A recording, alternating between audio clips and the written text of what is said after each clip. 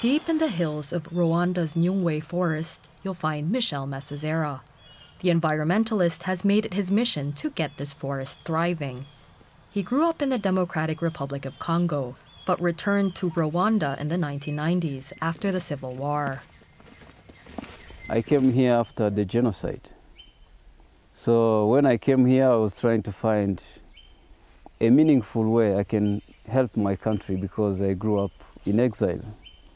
I was trying to find a purpose of being a Rwandan in this country. The process of turning the forest into a national park was fraught with challenges. When I started, we closed 5,000 miners in the park with different settlements. Today, the forest is empty of miners. Masozera led a comprehensive study of biodiversity in the park, which covers an area of 1,000 square kilometers. It's the largest protected mountain rainforest in Africa. The park is home to over 1,000 different species, including Angolan colobus monkeys. There are 700 of these primates here, the world's largest population. So here we are at Winka, this reception center. Masozera spent 2 decades turning Nyungwe into a national park. Even while he studied for his doctorate in natural resources and conservation at the University of Vermont, he still kept an eye on the park. He's also set up the first canopy walk in Africa. Growing the park through ecotourism was always his goal. Ecotourism is becoming the major source of earning.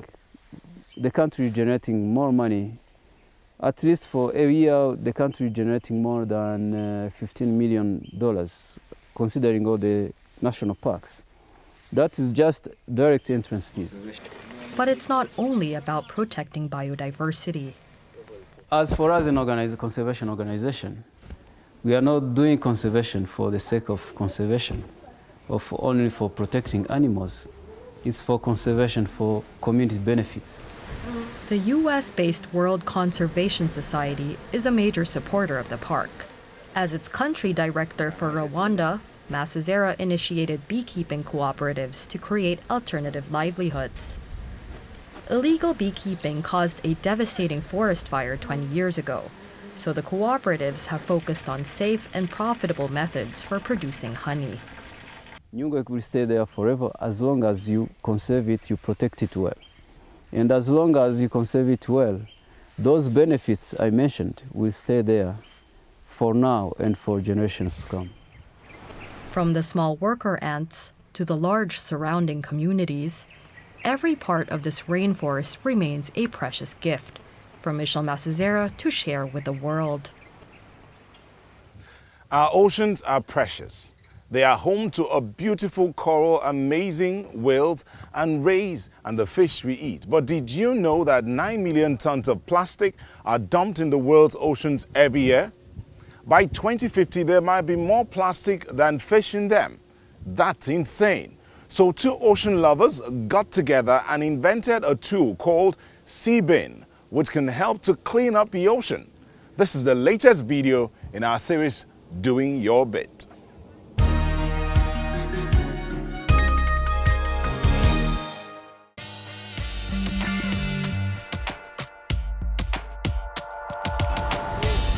Every year, we dump more than 8 million tons of plastic trash into the world's oceans. Small harbors like this one are good places to test a new cleanup device. On the Spanish island of Mallorca, Andrew Turton and Peter Siglinski are trying out their floating rubbish collector, the Sea Bin. Here's how it works. An external pump creates a vacuum that sucks in water along with the floating trash. The filter bag inside the bin even removes oil and detergents from the water. The designers say it doesn't harm fish because only objects at the surface are pulled into the bin. At present, the pump is still being powered by gasoline. But in the future, Andrew and Peter plan to use renewable energy sources, like wind and solar, to run their ocean cleanup device. Do you like that? If you are also doing your bit, tell us about it. Visit our website or send us a tweet. #DoingYourBit. We share your stories. The Balkan lynx is one of the rarest big cats in the world. A species critically endangered. Some of the lynx live in Kosovo, where efforts to protect its wildlife are still in their infancy. But against all odds, a conservation NGO, as a non-governmental organization, is working to protect the shy and beautiful creatures. And their goal is to set up a cross-border protected area where the wildcats can breed and multiply.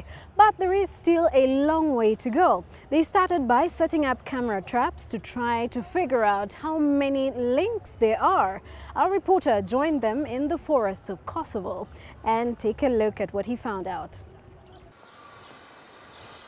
The Balkan lynx is a master of disguise and pads through the forest silently, often unnoticed.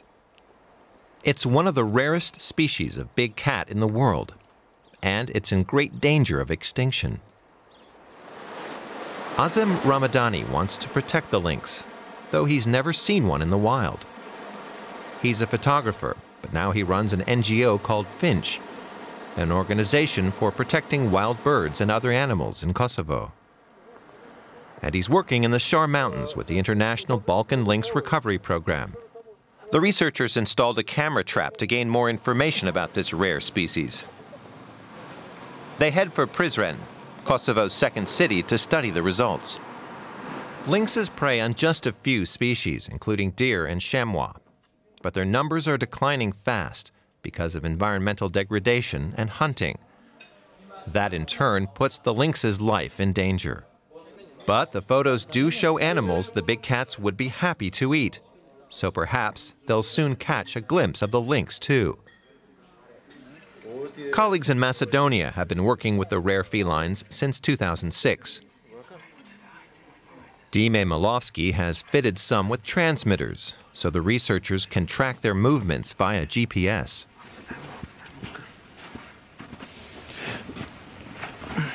That's the idea, to make suitable habitats for new lynx to conquer new territories, and to expand. And not only north towards Kosovo and Montenegro, but also south towards Greece, because Greece also offers a lot of suitable habitats. But settling lynxes in new places requires the help of local people in conserving nature. Ramadani and his colleagues visit schools to talk to the children. Their enthusiasm for the beautiful animals is evidently contagious. They're working on a new brochure for school students and a lynx quiz written by the team in Macedonia.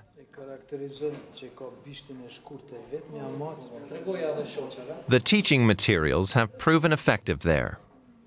Now they're being translated for distribution in Kosovo. The small country is one of the poorest in Europe. Many people in the countryside depend directly on what they find in nature to survive. They also leave a lot of trash in the wild. They dump it illegally, even in the remotest areas. A lot is washed away and dispersed along the many streams, even in conservation areas like Shar National Park. Illegal logging is also a big problem. People fell trees for heating and cooking, and as more of the forest is destroyed, the lynx's habitat shrinks. Kosovo has natural treasures in abundance that are becoming rare elsewhere, such as the cowslip. Its flowers and roots are much in demand for medicinal purposes.